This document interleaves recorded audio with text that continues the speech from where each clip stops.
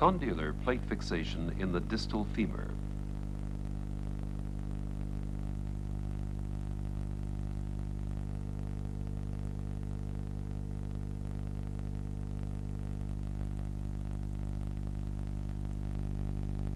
For the fixation of fractures of the distal femur, we use the condylar plate. The fixed angle between the shaft of the plate and the blade measures 95 degrees. If the blade of the plate is inserted parallel to the knee joint axis, and if the site of entry of the blade in the lateral condyle is correctly chosen, the plate lies parallel to the lateral surface of the distal femur. The most important instrument for the introduction of the condylar plate is the seating chisel. Its U profile corresponds exactly to the blade of the plate. Its opening points towards the joint. With adequate length of the distal fragment, the direction for the seating chisel can be determined using the condylar guide. Automatically, the blade of the plate will become parallel to the knee joint. In intra-articular fractures and supracondylar comminution, we depend exclusively on the knee joint axis to determine the direction of the seating chisel. The initial anatomical reconstruction of the joint is a prerequisite for the insertion of the seating chisel parallel to the knee joint surface using K-wires as a guide. Deviation of the blade from the knee joint axis results in a varus deformity or a valgus deformity in the fracture. We have to avoid tilting the seating chisel in the direction of extension or flexion. For the most part, extension is a relatively common malalignment in the presence of a short condylar fragment. Only with accurate positioning of the seating chisel will the blade be parallel to the shaft. If the blade is inserted too far dorsally, alignment of the shaft to the plate results in a posterior displacement at the fracture site. Furthermore, it also brings along a medial displacement of the condyles. At the same time, we risk to penetrate the intercondylar fossa.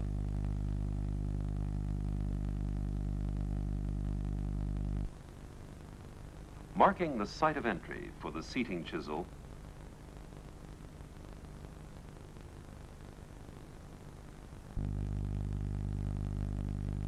for our exercise, the plastic bone is fixed in the vise in such a way that the medial condyle rests on the table.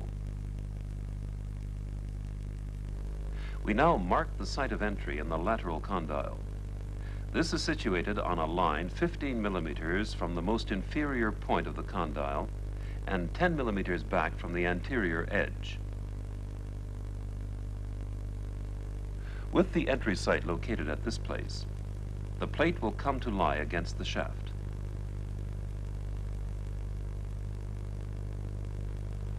An equally good method to define the site of entry is to divide the longest sagittal diameter of the condyle in an anterior and a posterior half.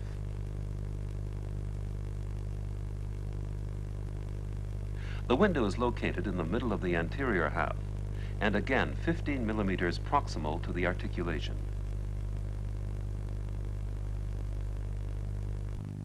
This method is particularly helpful in short condylar fragments. With the window parallel to the longest sagittal condylar diameter, extension or flexion deformities can be avoided.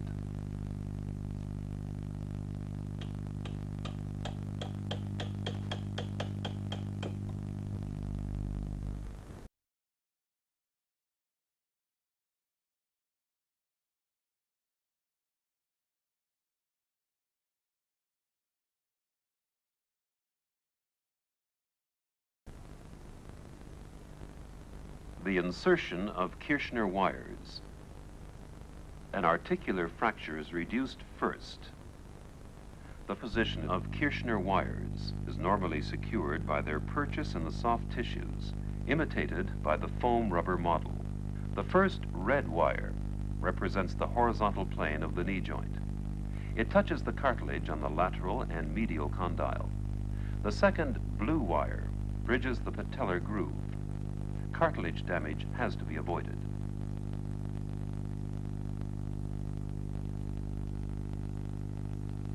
A third yellow wire is inserted immediately distal to the window. On the plastic model, pre-drilling with the 2mm drill bit is necessary. This K-wire combines the directions of the first two wires. Surgeon and assistant make sure that the wires in both planes are parallel, as demonstrated here.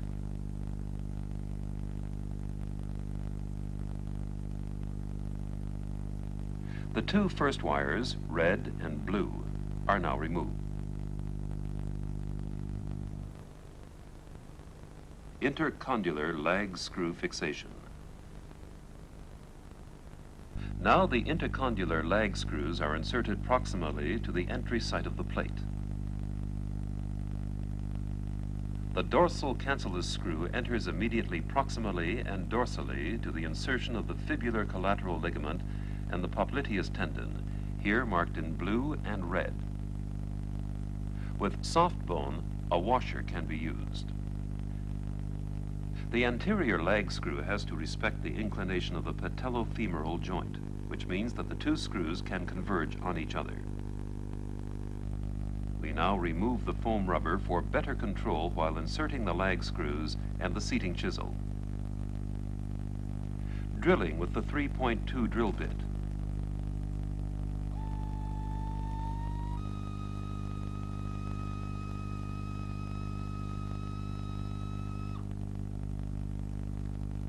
Depth gauge.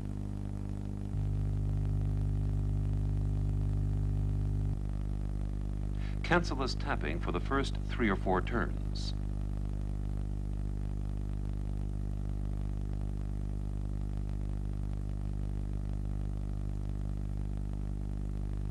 Insertion of the screws.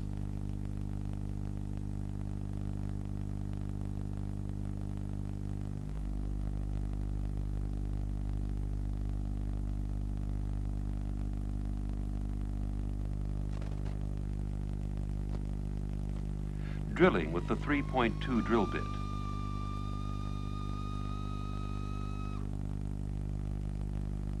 Depth gauge. Cancellous tapping for the first 3 or 4 turns. Insertion of the screws.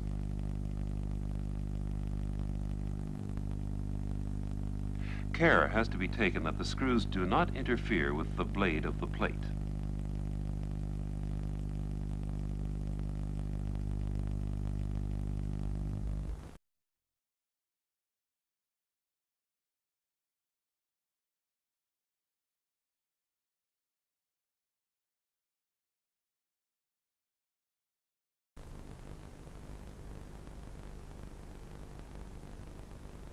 Preparing the channel and insertion of the seating chisel. To open the prepared cortical window, 3 holes with the 4.5 drill bit are made.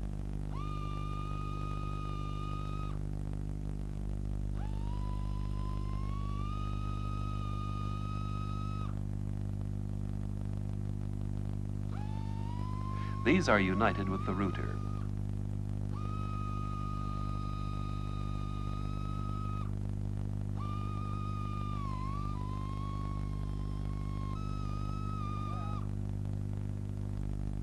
The proximal edge of the window is beveled to receive the shoulder of the plate. Omission of this step might result in a fissure line starting at the window. If the bone is very hard, the channel for the seating chisel has to be deepened further with the 4.5 drill bit parallel to the Kirschner wire, at least across the fracture line to avoid redisplacement of the fracture. On the plastic bone, pre-drilling is absolutely recommended. The blade channel is now completed with the seating chisel. To prevent a flexion or extension deformity, we use the chisel guide, the flap of which has to remain parallel to the femoral shaft. Under guidance with the slotted hammer, the seating chisel is slowly hammered into the bone, exactly parallel to the Kirschner wire. Its direction is continuously controlled in both planes. In practice, the assistant applies counter pressure against the medial condyle. The length of the side plate and the blade has been predetermined on the preoperative X-ray using the transparent template. As a rule, the blade must be 15 to 20 millimeters shorter than the transverse diameter of the condyles, since the radiologically apparent AP diameter represents their wide posterior portion, while the blade lies in the narrower anterior part. Now the seating chisel is removed. The Kirschner wire remains in place and serves as a control when inserting the appropriate plate. For safety reasons, we check the depth with the depth gauge. Fixation of the selected plate in the plate holder with the blade in line with the handle. The insertion of the blade is first done by hand to feel for the direction of the channel, then by hammer. Once the distance between the plate and the bone measures 1 centimeter, the plate holder is removed.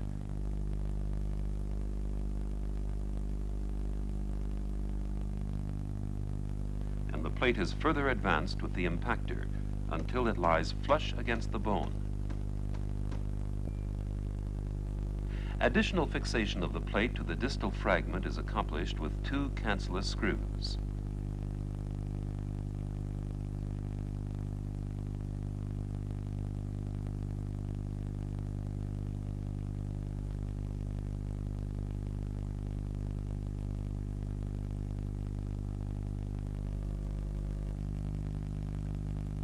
It is only now that reduction against the shaft fragment is performed using a reduction clamp.